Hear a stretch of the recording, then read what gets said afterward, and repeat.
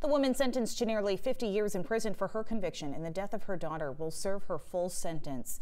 That's according to an opinion from Maine's highest court. Sharon Kennedy was convicted of depraved indifference manslaughter in the death of her daughter, Marisa Kennedy.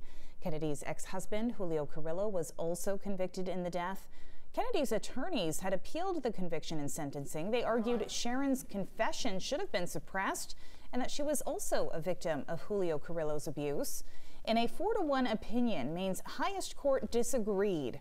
The majority of the justices determined Kennedy's confession was not coerced, and that while she was a victim of Julio Kennedy's abuse, her lawyers failed to connect the threat of abuse with her participating in the violence toward her daughter.